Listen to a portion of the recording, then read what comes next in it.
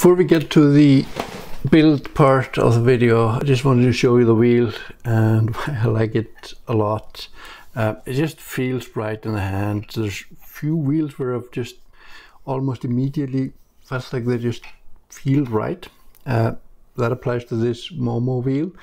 Granted, I may be a little bit biased because I've been using this wheel in my race car, so that may be why it feels so right off the bat.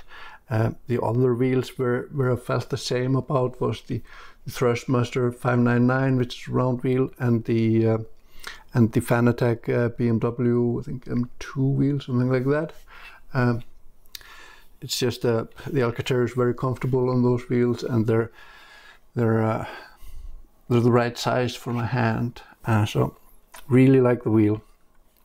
But I also love having the dashboard on the wheel, because in some of the sims that I play, to get the right point of view for these screens, the dashboard falls under my field of view, so I can't really see the dashboard in the sim while I'm driving with the triple monitors. Not a problem in VR obviously, but for the triple monitor I can't see them, so I like to have a dashboard on my wheel.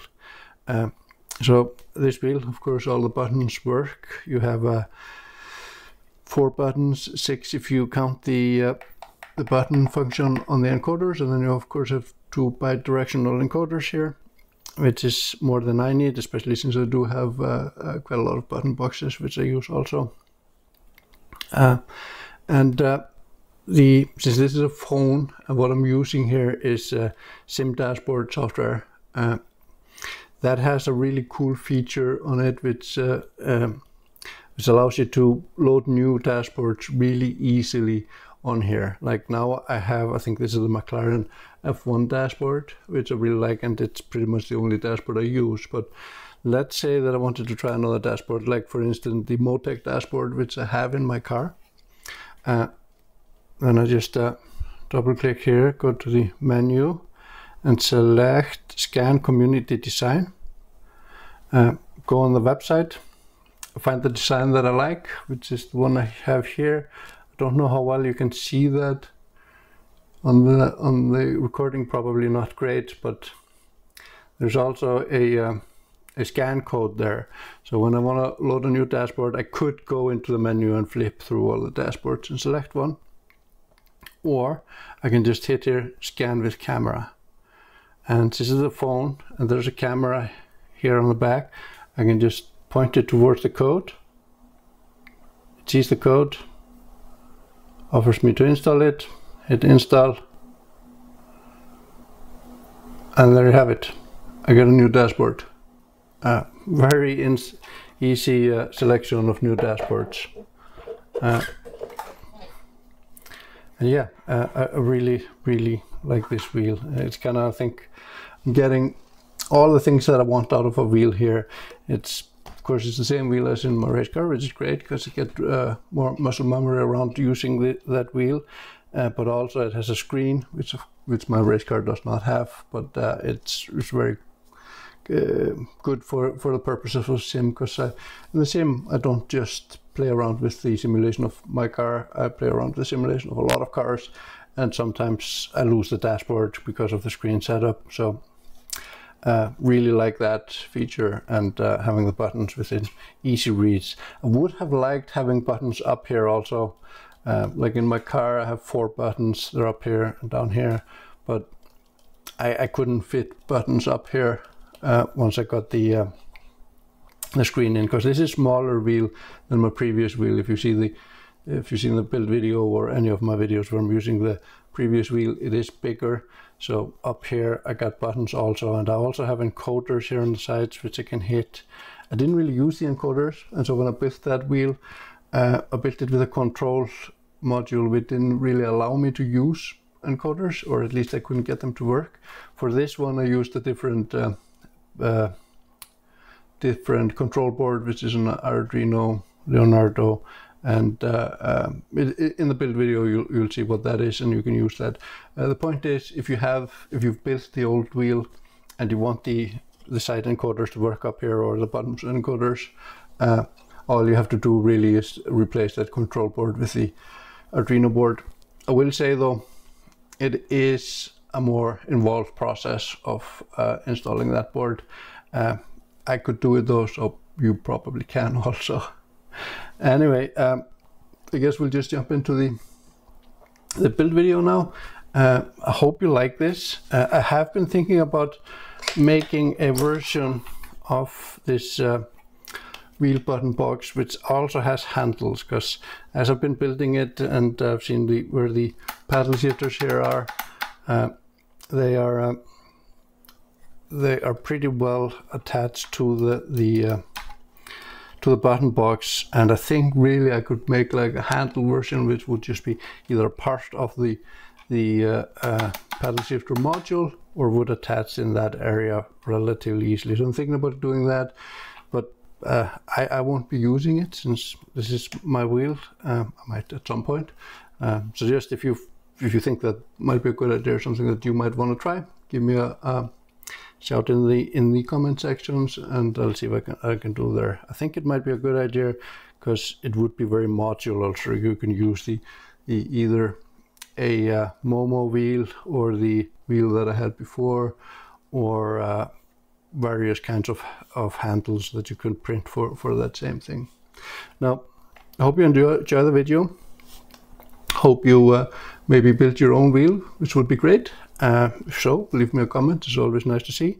But better yet, maybe you'll make your own build video, which is better than mine, which would be even better. Thanks for watching, and I hope you enjoy the build.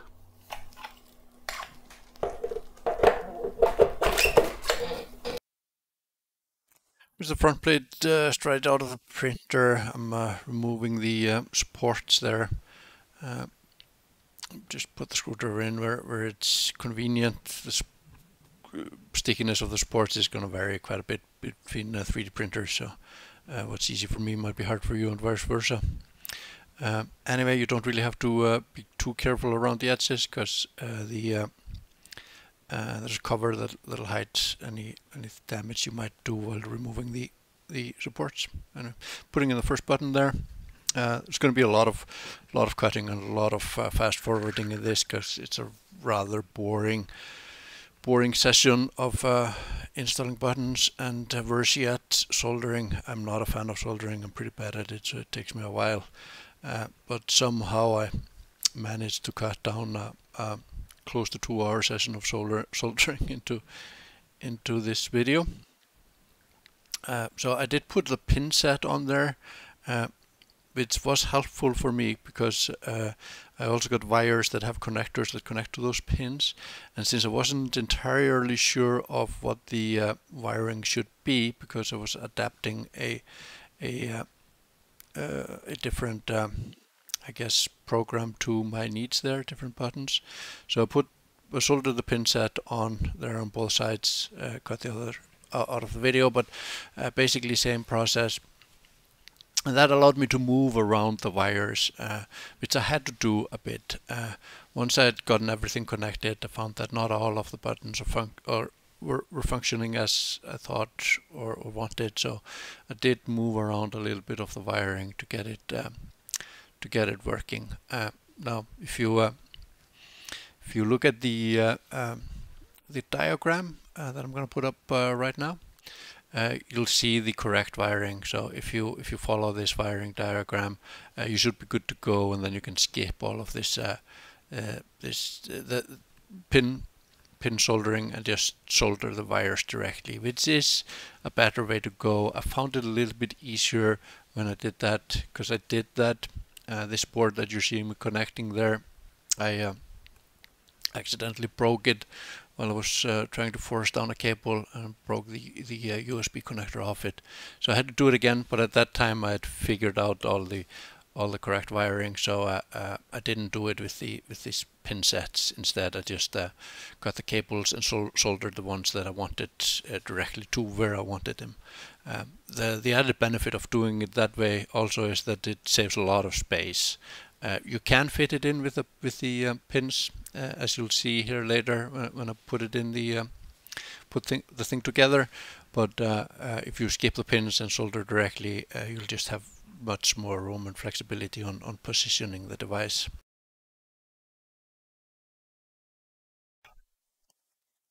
So it's good to get a little bit of organization around the cables I found. And when I did my first wheel, I just left everything a mess in there, and it kind of obstructed the camera on the phone because a wire went over it, so it didn't really work as well as I wanted it to. So I decided to do a little bit of wire management in there. There I'm putting the hub in. I did a little bit wrong there because you need to put the wheel in first. So I'm just figuring out the wires around that, making sure that I'm not squashing any wires or getting anything where I don't want it. So more wire management. Get the wheel back in there, and then the hub back on. You can see there at the top of the picture that the space that the Arduino takes when you have the wires on there. It's pretty excessive, but still. This button box does have room for it, so if you want to go that route, especially if you want to add buttons that I don't have, or maybe do more encoders, less buttons, something like that, and in those scenarios you may not get the wiring 100% correct the first time, and then it's good to have that flexibility of just moving the jumpers around. If you want to do that, also highly recommend checking the video. Then I'm going to link to the video that I used to follow. That had the code for the Arduino and also the mapping of the soldering, which I used, but of course I didn't use all the buttons from there, so it's a little bit different here. That's for a button box with many more functions. Also, if you watch my previous previous wheel build, you'll notice that in that one I used a different control board, which I wasn't able to get the encoders working on that. But if you have that wheel and you want to get the encoders working, then this is the one you should be looking at. This Arduino and this I guess pin set or soldering. See there, I got the wires a little bit too high on the wheel there, clamped down, so it was actually pushing up the phone a little bit. So I had to loosen up the screws there and tuck in the wires. Not a big deal, but you'll run into small problems like that while you're putting it together, because it is a bit of a tight fit, and sometimes you just have to take one step backwards to take two forward. Then I'm connecting it, everything's soldered up, and I'm just figuring out placement for everything. This is not the same cable that I used for the first build. I think there's only a little bit. It's definitely stiffer, a little bit longer. I think it's a better cable. I'll link to it in my in the description, of course, so you can get the same one if you want to. You can also get the one I used for the previous wheel. It was good enough. It was a little bit more flexible, so if that's what you want, go with that. But it is was a little shorter. I wanted something slightly longer, but that said, the length of the cable really didn't impair use at all. So I guess the old one is plenty good if you already have that. Here I'm gluing in the phone, centering it, and then just using some hot glue to both keeping in place and also just to make sure that there's not going to be any vibration or of the phone or movement. And that, of course, no one wants to watch glue dry, so there's going to be a cut here real quick, and then I clean up some of that messy glue with a razor blade. I don't know if that was really necessary. There's I didn't actually try and fit the cover on before. I just cleaned it up, so you may want to just do that, put the cover on, see if there's anything impeding it. If not, I guess the cleanup is unnecessary. So now I pull out those two screws there to put the cover plate on. I guess I really didn't need to put them in originally, but I did put all of the screws in because I wanted to make sure that they would all be lined up later on. So put all of the screws in before I tightened everything up real good. And here's the cover plate coming on. Starting to look like a wheel, or at least close to that. There we go. And that's that is the actual location that I ended up with there on the USB hub. It's a good USB hub. If you read the descriptions on the link, it does say that it's not for charging, but it seems to be plenty for charging, at least the phone that I have in there. So it works well. It charges the phone and also can get data, but I don't really use the phone for that. I just use it for the dashboard. Sure, it's a tight fit, but it does fit that way with the pin sets. I did put a lot of glue on there. It's made it a little harder to get it out once I broke off the USB. But of course you won't do that, so that won't be a problem for you. I'm just trying to tuck in the rest of the wires there. It's good to get them at least in a place where they're not going to move around, both for when you're closing it up, and also if you want the functionality of the camera.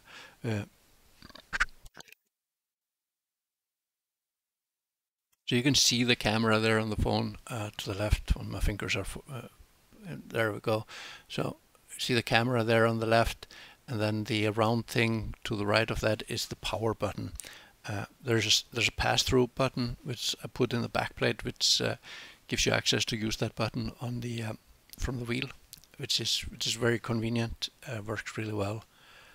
But if the wires are loose in there, then those can get tangled up, and you don't want that. So moving on to the backplate here, and the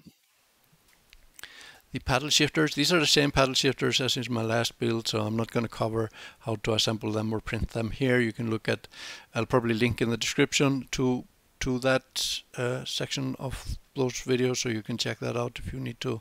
There's a little bit of trick on putting these paddles on.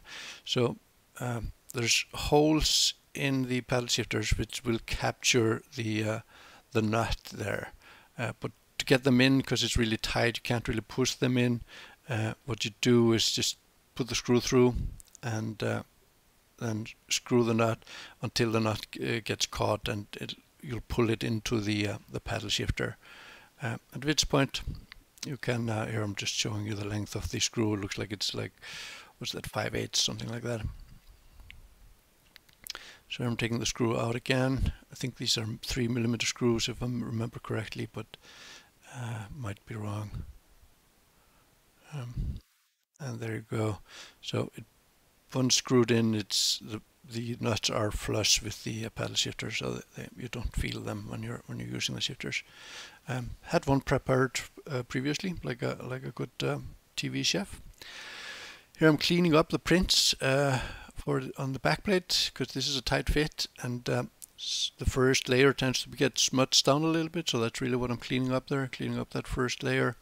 It's just a little bit of filing around the edges. And you'll know if you got a really good print on these, because when you do put in the paddle shifter and you have a really nice and tight print, you'll get an audible click when they snap in place and they're really secured in there.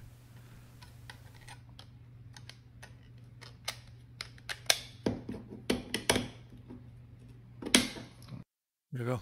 Now it's locked in. I do put screws in also to keep them in place. On that note, that reminds me, I did actually forget to do that on this build, put those screws back in, but you should, and put them, there they are in the other build. You can see the holes there on the side of the paddle shifters. That is to put the securing screws in for the paddle shifters. Now, because they are tight and they kind of snap in place, I probably won't worry about it until they come loose, if they come loose at all. But there are holes there pretty much for that purpose, to make sure they don't go anywhere. So you may want to put those screws in there. I'm putting in the pass-through button for the phone. Don't forget that. Did have a little bit of trouble with getting it in there because it got caught in a wire. So again, important just to glue those in place so they're not in the way. We are pretty much on the final stretch of getting it together. The next step will be to go through the software, how to program the Arduino to actually work. And there, the video that I used to help me with this did assume some knowledge there, which I didn't have. So I decided to do a section on that to walk you through that process. Although I do highly recommend again that you do watch that video because it's great. It's got much better diagrams for wiring, especially if you're going to do anything different from me, want more encoders, different buttons, whatever. Then that's really your source of truth there. So yeah, that is one wheel ready to use. Well, once the software is in. So the instructions I used to build the button box are fantastic, but they make some assumptions on knowledge which I didn't have. So I'm going to try and fill in the gap here a little bit. You should watch that video also. It's got much better diagrams of the wiring than I have, and especially if you're going to be making any changes or adding buttons, etc. That's going to be your source of truth. Now, the first assumption it makes is that you have the Arduino.IDE software. Sorry, just Arduino IDE software, and I didn't, but that's easy enough. It's on the Arduino.cc site. I'll link to it also, and you want to grab what's in here in this greenish box. That should be the latest stable, I believe. Now, once you've installed that on your computer, you should download, of course, also the joystick library that's linked to in the other descriptions, and probably in mine also, and the sketch file that they provide there. That's really the thing that maps the inputs to a joystick device. So you need to download those. Once you've done that, you can go ahead and open the sketch file, which is which I've got here ready. Double click that, it's going to open the Arduino app also. You could open the Arduino app and then the file doesn't really matter. But when you do open it from here, it's going to give this error message that it needs to be in a specific folder. You just hit OK, it'll create that folder, no big deal. Make this a little bit more visible here. Now, this is the file that you need to get on your Arduino for everything to start working. However, before you do that, you need these two libraries to be installed, and they aren't by default. So one of the libraries, the joystick.h here, that's the one that you downloaded potentially from I think SourceForge, and no, sorry, GitLab. And you can install that by going to Sketch and hit Include Library. It does weird sorting there. I can't see it on the screen here because anyway, let's see if I move this up a little bit. Here, yeah, it's include library, add .zip library. So click that, select zip file, and everything gets installed. Pretty simple, or by everything I mean the joystick library. The keypad library was not provided. After some searching on the internet, I did find it though, also a GitLab repository for it, but through that searching I found an easier way. And that is just to click Tools, go to Manage Libraries, and then type in the library name, and this is case sensitive. Keypad, right? Yep, and it'll pop up with a bunch of results that have keypad in the name, but you want to find the one that's an exact match, so you just scroll down until you find it, and there it is. So select that and install. Now that's it. Maybe the joystick library is also available here. Let's check that out. It's not how I did it, because I was trying to figure things out as I went, but oh, there it is. This is it's probably not the same one because it says install here, or maybe it's just because I installed it a different way. Anyway, it is a likely candidate. Anyway, it's not how I did it. So this is how I did the keypad one, and the joystick one I did by going to Sketch and installing through zip. Well, now you have the libraries set up here, and you are ready to install it on your Arduino. To do that, first be very careful, because if you push it to the wrong Arduino, you're potentially going to be permanently damaging that device. So again, be very careful.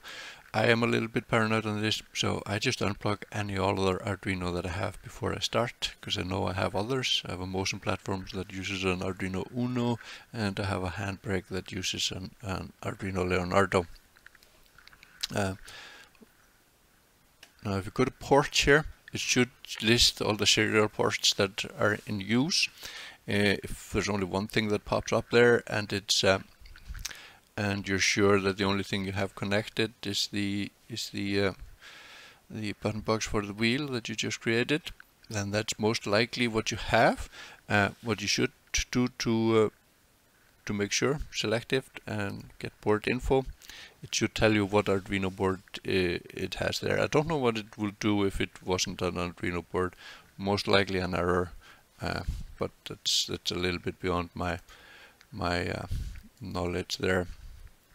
So the board that you have, if you bought the Pro Micro board that I linked to, is the Arduino Leonardo here. That was another point of confusion for me to figure out which board it was, but eventually I figured out just select the COM when I was 100% sure that I had the right COM port, and then I could just, which I did by unplugging it, going into Device Manager, and then keeping an eye on what popped up.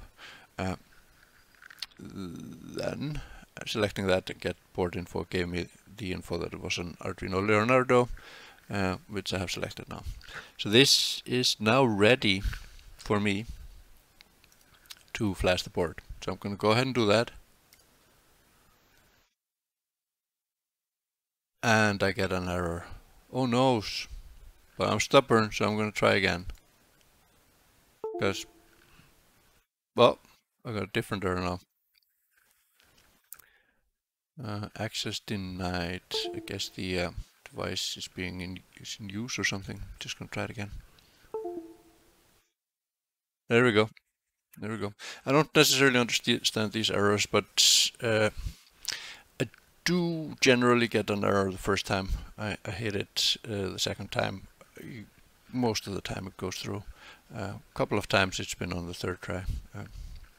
I have no idea why that's the case, but you may have heard there the familiar sound of Windows disconnecting a device and connecting a device. That was the board getting flashed. So now I should have a new device, new joystick device or gamepad device, game controller. So to test that, I'm gonna just hit my Windows search button and type in SAT. That'll pop up the set up USB game controller option that is in control panel, but obviously you could just go through control panel and find it there. If you have a Fanatec device, you could just open the Fanatec control panel, because that's basically what it is. It's the same thing that's built into Windows. Now I need to find my Leonardo, which is here at the bottom. This window tends to be a little bit buggy, but there it is. Even though it's scroll there, it's still selected, so I can hit properties. You can see it's still there. So I'll hit properties.